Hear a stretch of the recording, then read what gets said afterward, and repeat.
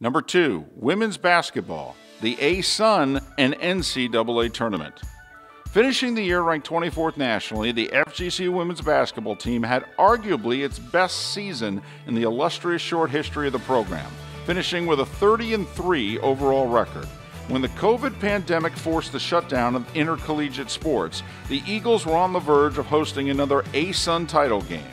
In a unanimous vote by the league's university presidents, FGCU was declared the recipient of the ASUN's NCAA tournament automatic berth. Along the way, the Eagles captured their conference record-breaking 10th regular season title, going 15-1 in ASUN play, while the championship title marked the 7th trophy in program history. Highlighting the year were wins over national powers Notre Dame, Duke, South Dakota State, as well as in-state rivals USF and UCF.